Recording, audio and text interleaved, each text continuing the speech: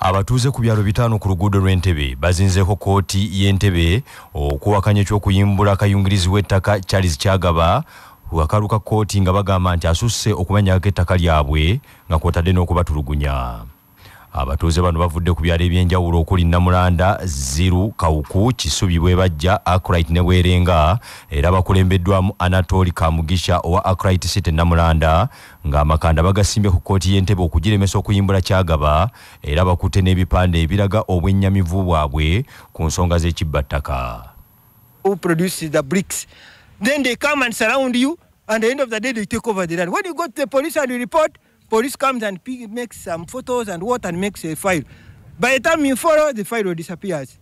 And Kyagaba, you cannot. Me, I have about 47 cases which has disappeared, and I cannot. I've lost hope. I have lost everything, and I was almost giving up. But I'm so happy that RDC in Entebbe, the RDC Wakiso, the anti-corruption court in presidential anti-corruption court, and all the other security agencies have come in now to rescue us. Kyagaba yogerwako yakwatibwa abakakiiko akalwanisa obuli bw'enguzi mu mahago omukulembeze w'eggwanga oluvannyuma lw'okwemulugunya kw'abatuuze abawerako mu bitundu by'Entebbe era nga mu kiseera kino avunaanibwa emisango egisoba mu 20.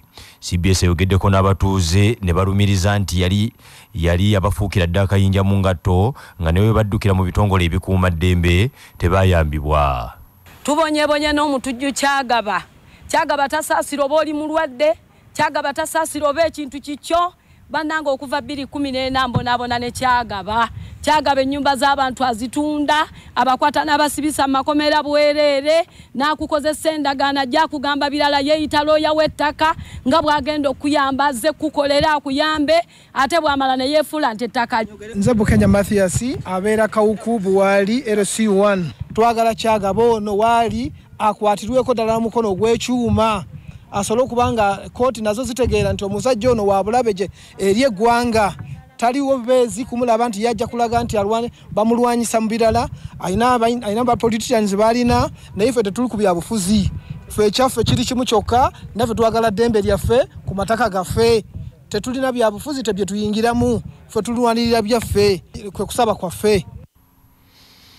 Ekikolwa ky'abatuuze okugumba ku kooti kiwaliriza abamu ku bakozi ba kooti okutuuza olukiiko lw'amangu wabeewo okutegeeragana nabo wabula bino bigudde butaka era gye biggweredde nga basazeewo nti abatuuze bakomewo ku kooti ng'ennaku z'omwezi 9 omwezi guno 2023. Mu mbeera y'emu omubaka wa paalamenti akiikirira nnaka wa East Nord Balimwezo yeeweza okufaafagana n'ababbi b'ettaka mu kitundu kye era asuubiza nti paalamenti weddiramu okutuula wakubaako ensonga ez'enjawulo z'ayanja ku kulwanisa ekibbattaka. Balimwezo agambye nti mu kitundu kye ekibbattaka kisusse era kireetedde n'abantu abamu okusibira mu nkomyo n'abandi bafudde nti kye kiseera ekizibu kino kinogera eddagala. Mu mboozi y'akafubo ne CBS Balimwezo agambye nti kye kiseera amateeka gakole era alumiriza nti mu bubbi bw'ettaka mulimu n'abanene mu gavumenti. Era nkakasa nti ekibbattaka kino tulina okiteekako nnyo amaanyi. We tunadda mu paalamenti ng'oluwumula luwedde neeteeseteese okuleeta statement ku fula ya paalamenti egenda okwadressinga kibbattaka mu ggwanga. Kubanga ekibbattaka tekirwa n'okka n'ogenda eggulu, so tulina okulaba ntulwanyisa ekibbattaka. Bamafiya bayitiridde nnyo mu kibbattaka. Ogendawo ne Tororo tubadde ennaku ezo mu paalamenti ku nsonga ya standard gauge railway ng'era waliwo ekibbattaka kigenda maasa naye nga bonna mulimu n'aba gavumenti. So njagala okuleeta statement ogenda okwadressinga ensonga ya kibbattaka tulabe nga abantu baffe bafunako obweru batuulako bawumulamu. Omubaka Balimwezo era yeewuunyiza n'okulaba nti ababbi b'ettaka tebataliza na ntobazi nga n'abamu batuuse n'okuzifunamu ebyapa ate ebisukka ne mu kimu. Tuza tulaba ekibbattaka naddala wano mu Kampala ng'abantu bajja ne bafuna ettaka ne baliteeka mu mannya gaabwe nga ne bannannyini lyo abaliriko tebamanyi ne wasanga nti oli alina puloti ye oli azze n'agibba n'agisalasala namu n'agitwala. Tuza tulaba ng'entobazi zonna bazikubyemu ebyapa. Abasajja bano abagagga ba Mera Investment babasajja balaba baanyabo bonna nga bazikubyemu ebyapa wano. Entobazi ze twandibadde tulekawo okuyamba ecosystem yaffe tobalaba nti amataba gatutta naye eky'omukisa omulungi twavuddeyo okulwanyisa era wenjogerera waliwo titles ezigenda okukansolingibwa. ekibbataka kiyitiridde bamukunda najja nabba ettaka ly'abasajja abavubi. Ekereziya ya Uganda olwaleero ezukkidde mawulire ag'ennaku ag'okufa kwa Brother Father Anatoli Waswa afudde mu kiro ekikeesezza olwaleero. Brother Anatoli Waswa abadde musawo omukugu era omunoonyereza ajjanjabisa obutonde era abadde memba wa Catholic Religious Institute of Brothers of St. Charles Lwanga ekyotera abamanyiddwa nga Bannakaroli Brothers. Yafuna obwa brother mu mwaka gwa 1947 oluvannyuma mu mwaka gwa 1977 yaweebwa ekkula ery'obusosolodooti era n'aweereza mu bifo eby'enjawulo. Brother Father Anatoli Waswa afiiridde ku myaka 96 egy'obukulu mu ddwaliro lya Mulago National Referral Hospital era ng'omubiri gwe gukyakumirwa mu ddwaliro lino ng'enteekateeka ez'okumuzika bwe zigenda mu maaso.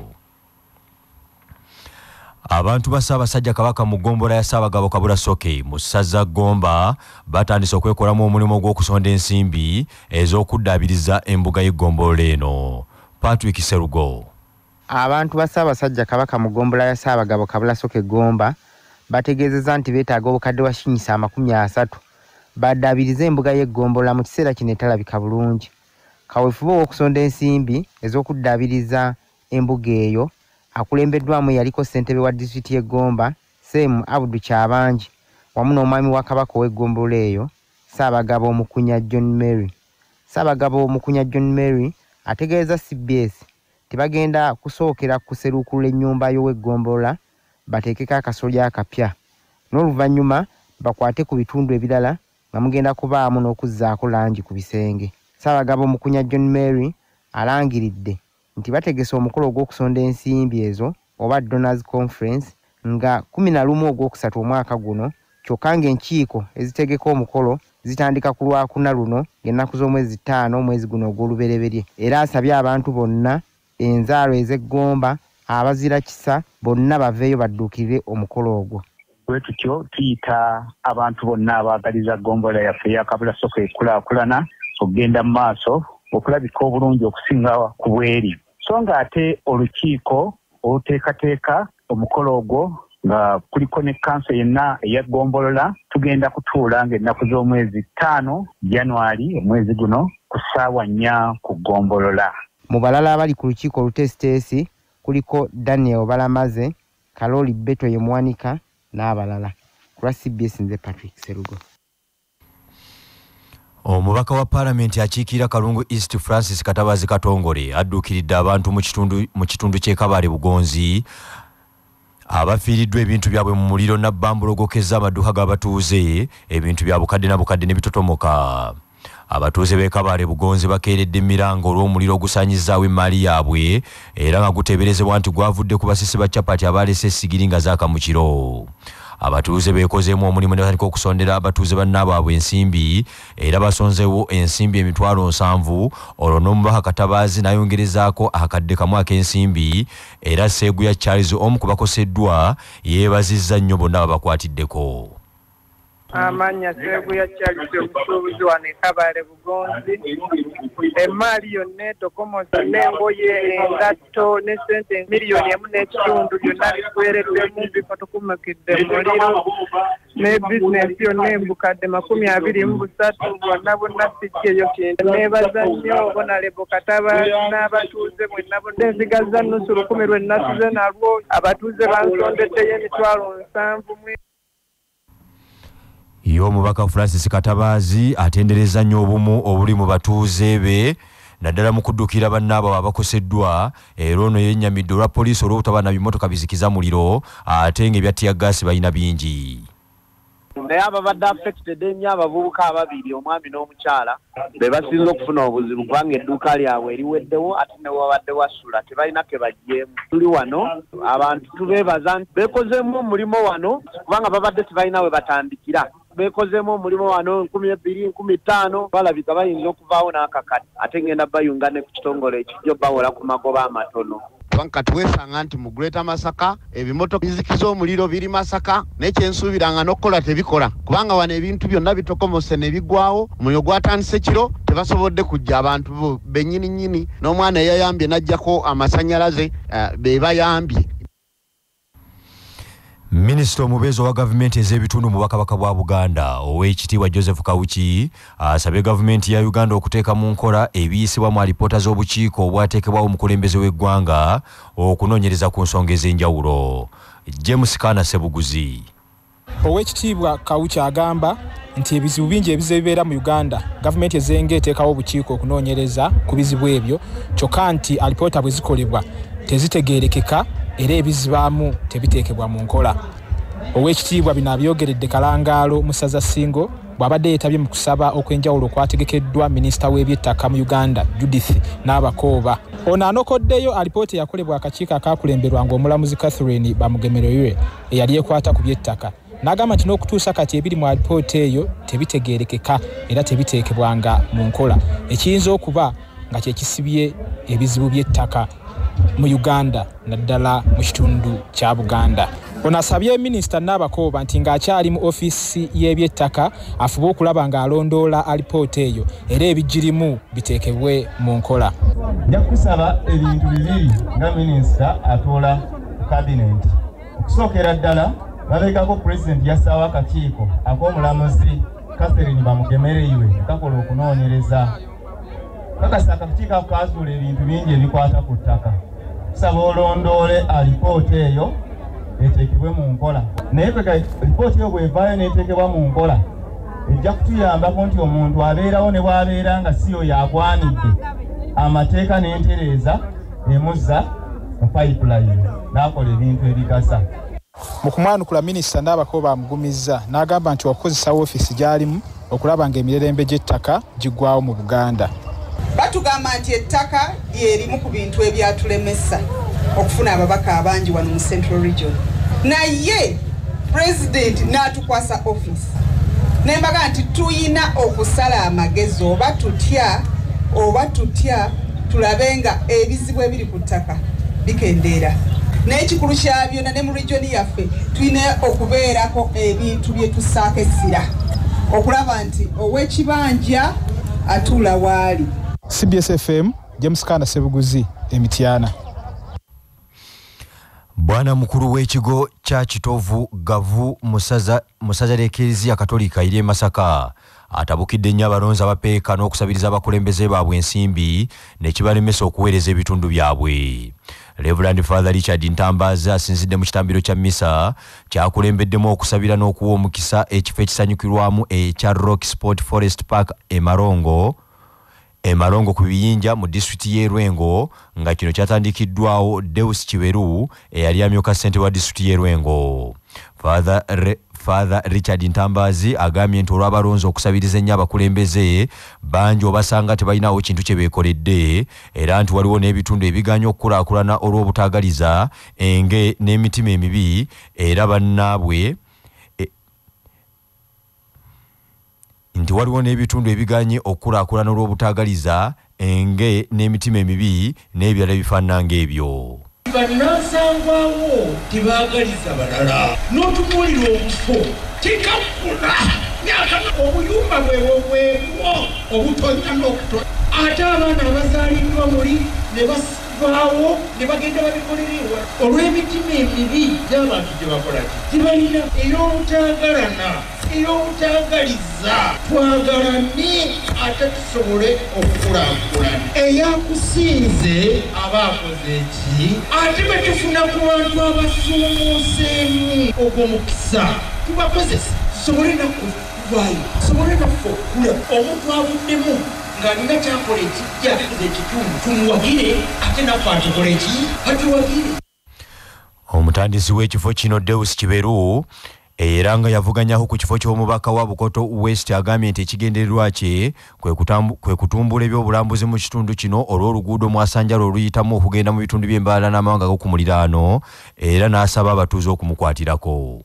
Ekitundu kino nga bwe mukimanyi tuli ku Kampala Masaka highway kubo eritwala abanene ate abafulumako ne bagenda mu nsi endala nga Rwanda, Congo, Tanzania. Naye abantu bano nga beetaaga okufuna ebifo bibawumulira. Bw'ogenda okulaba nti lyantonde wabeerayo omujjuzo bagoba abatrailer bakola ki olw'okuba nti kyekifo kyokka we bali ate oluusi nga si we walungi. Ensonga ey'okubiri oil pipeline eyise mu kitundu kino baatugamba nti abalina omukisa okuinvestinga mu guest houses n'okufuna hotels bagenda kufuna omukisa okuliisa abantu bano. Yaliko ssentebe wa disitulikiti y'e Lwengo nga mu kiseera kino muwabuzi w'omukulembeze w'eggwanga ku nsonga z'ebyokwerinda n'ebyobufuzi George Mutabaazi agambye nti mu kiseera kino baagala nkulaakulana era asabye abakulembeze e Lwengo okukomya entalo.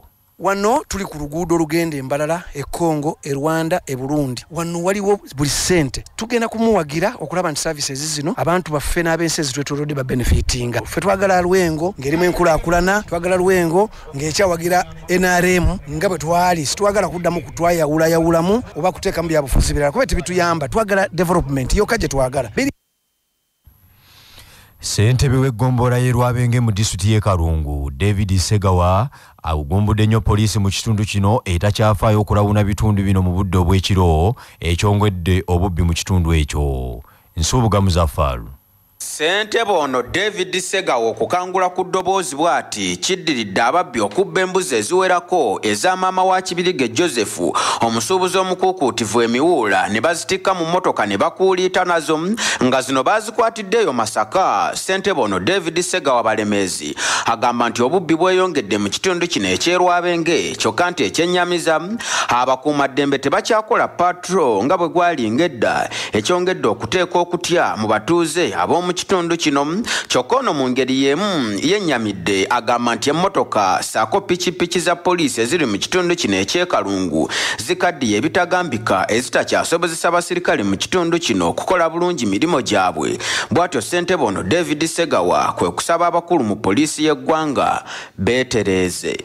Embuzi bazitwala kino n'ennaku zino 2-3 batutte ez'olusooka n'eza Christmas benna bazimazeemu batwaliza Christmas ne bazirya banonyeza olusooka bazidde kase banonye n'endala ddala bazibasuuliza kaddugala. Kikwewuunyisa emmotoka eri ku poliisi wali e Masaka poliisi egikutte terina nnamba ezaali third party zonna eziraga details z'emmotoka zonna bazikolobodde bategedde ti diiru eyise ne bakolobola kolawa ekiraga ku mmotoka kyonna ekiyinza okubagobereza. Kuse mubadde abeetegese obulungi naye nga bw'okitunuulira kisinza okutuleetera obuzibu kyetuyaffe kyetwekwasa kwe kubeera ne poliisi patro ezaviirawo ddala era wabeerawo patro ez'ebigere ez'emmotoka eza pikipiki naye bw'otuna emmotoka zetulina zirina e Kalungu nkadde nnyo esingayo omuntu wa bulijjo. Otuna pikipiki etulina e Rwabenge nkadde nnyo esingayo omuntu wa bulijjo. Kati bw'otuna n'omusaala wa poliisi gwe bafuna babanga ababasaddaaka nti mugende mubonyebonye abantu ba bulijjo nabo ne basalawo ti akati babonyebonye naba ne gavumenti etubonyaabonya. Ku lwa CBS leediyo y'obujjajja Nsuubuga Muzaffaaru e Kalungu mu Buddu. Meeya w'ekibuga ky'e Nansana mu disitulikiti y'e Wakiso Regina Bakite yeehokodde nnyo obukenuzi n'obulabbayo obweyongedde mu bakungu ba gavumenti eya wakati nti kyekimu ku bisinze okusiba abantu mu bwavu. Saaron Kawuma Masembe. Bakite okutuuka ku kino abadde asisinkanye ab'ekibiina ky'abaami n'abakyala abalina akawuka ka siriimu abadde beetaaga okubawa amagezi ate n'okubayambako okufuna enkulaakulana. Bakite ategeezezza nti mu butuufu azze ayogerera ensonga eno ey'okuba abantu balwala akawuka nga naye kivudde ku nteekateeka mbi n'obubbi bw'ensimbi mu gavumenti. Ekisinga okunnyiiza n'okwewuunya nti ate abaana balina ssente abazibbye ate be bagenda ne bagula abantu abo nze olusogera n'oyisa ebwayiisaawo n'osanga obwana ekiro nga buyimiridde mu miti bani ababugula abalina ssente. Omuntu atalina ssente asobola okugula omuntu n'amusiga akawuka. Abantu abalina ssente be baleese akawuka naye tusaba tisinga wabeerawo obwerufu omuntu n'asobola okuba nti abantu basobola okufuna ssente ne basobola okuweerera abaana baabwe nga tezibbiddwa ne basobola okufuna ekyokulya n'agenda mu ddwaliro ng'eddagala gye liri n'aba ng'asobola okulima nga tebabbye ettaka lye ate omusuubira agenda kwetundabwa. Njagala ogenda onya akawuka era kasinga mu bibuga kuba ebibuga eri abani poverty ate mu byalo abantu balina kye bakola wadde obwavu bali bubi abakyalina ettaka asobola okulima emmere ye n'afuna ekyokulya n'atagenda kunoonya kawuka. Bakite addamu n'akakasa nti bw'okkiriza obagaana abaavu bajja kwongera okubonaabona kubanga be bamu abo abagagga balina ensimbi be bakozesa. Naye nze kyensinza okulaba nti akawuka kano tekaliiwo nti lwakuba nti abantu balemeddwa okutegeera ebintu ebitwala abantu naddala bavuuka mu kawuka oba yasoma oba ayina diguri oba teyasoma yembeera gye tuli mu ggwanga lyaffe mwe tutambulira nti abantu baweddemu essuubi eri ddala ffe abakulembeze nti olwaleero omuntu omusuubiro ga nti ajja kwekuuma naye bw'otunuulira no ng'ennansana katugambe ng'ogenze mu siraamu kaliyo kafunda n'awalala omuntu n'omuga nti ali mu ghetto nga talina kyakulya okuva ku makya n'asanga omuntu ng'agenda muwa ekikumi omusuubira kukola ki. Wabula yeegayiridde abaami n'abakyala bano bo obutageza kusaasaanya kirwadde kino nti beerabire byonna ebiriwo wabula batunulire obulamu bwabwe eri abaana n'abo bakwatako okulaba nti balina kye basobola okukola okuteekawo enjawulo mu bulamu bwabwe kasita babanga tebalina birwadde bibalumba ate bakole. Kulakya Basaaka Masembe wano enansana. Ewamu n'ekyo ge mawulire okuva mu bitundu bya Buganda. Nze Isa Kimbugwe batyayambadde awangaale Ssaabasajja.